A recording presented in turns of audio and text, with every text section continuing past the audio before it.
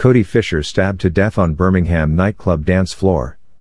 A 23-year-old man stabbed to death on the dance floor of a Birmingham nightclub has been described as a best friend by his family. Cody Fisher, a non-league footballer and school sport coach, was fatally injured at the Crane nightclub, just before 23:45 GMT on 26th of December. Despite efforts to save him, he was pronounced dead about 30 minutes later, West Midlands Police said. His family said, "They have broken our hearts, I have lost my best friend." Police are appealing for witnesses. The incident happened during a Boxing Day event at the club, on Adderley Street, Digbeth, and featured well-known techno DJ Marco Carola. Mr. Fisher played left back in local non-league football around Birmingham. His picture, released by West Midlands Police, shows him in the colours of a Bromsgrove side, and he also played for Stratford Town and Stourbridge. He had been in the Birmingham City FC Academy, and was also a trainee with Walsall, according to social media and local media posts. Police believe Mr. Fisher was approached by a group before being stabbed and are urging anyone in the club to get in touch.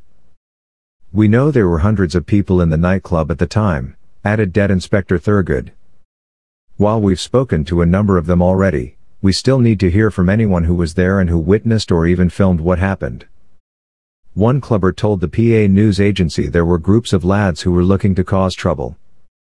"As soon as me and my friends walked in, we got a very weird vibe and the atmosphere wasn't good," said Sydney Power, 23, from Birmingham. Friend to many. Bromsgrove Sporting FC tweeted it was deeply saddened to learn of the passing of Cody Fisher. "Cody was a friend to many at the club and we send our deepest condolences to his family and loved ones."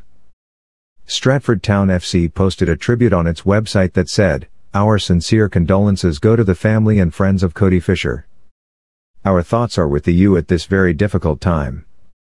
Cody made 54 appearances for the Bards and having started with the club in 2018. Woodrow First School, where Mr. Fisher coached children, said, "Everyone is devastated today to hear of the tragic and needless death of this bright, friendly and talented young man.